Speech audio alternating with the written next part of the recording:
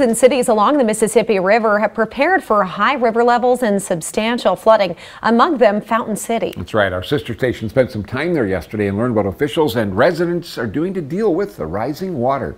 It's not as bad as it gets, but it's a complete inconvenience and an expense. The Mississippi River at Lock and Dam 5A is measuring at just over 660 feet, which is impacting quite a bit in Fountain City. The HESCO system that we have on the lower part of the highway was designed to keep the water back, but as the morning progressed yesterday morning, it started coming up through the road, and at that point we had kind of lost the battle. So then it was a matter of getting everybody covered on this side of the road and making sure everybody had the sandbags they needed along with the city properties.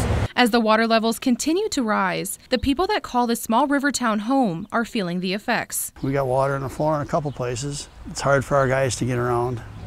We have half a dozen employees or more, and they get no place to park. It's a mess.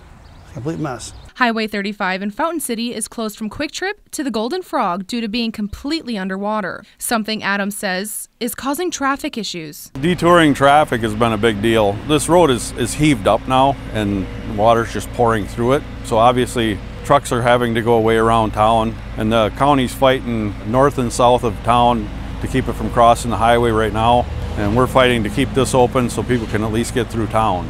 After flooding continues to impact the town year after year, Schaffner says it's time to make a change. Raise the road up like 3 feet would pretty much take care of it. You're never going to hold it out. The bottom is really soft here. They tried to build that wall. It's a great idea, but it comes up underneath. So the only thing to do is raise it up. They want to resurface this road anyway. That would certainly be the time. They're expecting the water to creep into town another 5 inches. According to Adams, the city will continue monitoring the water levels and filling in with sandbags where needed. Now, the Wisconsin Department of Transportation says there is no semi-traffic through Fountain City at this time.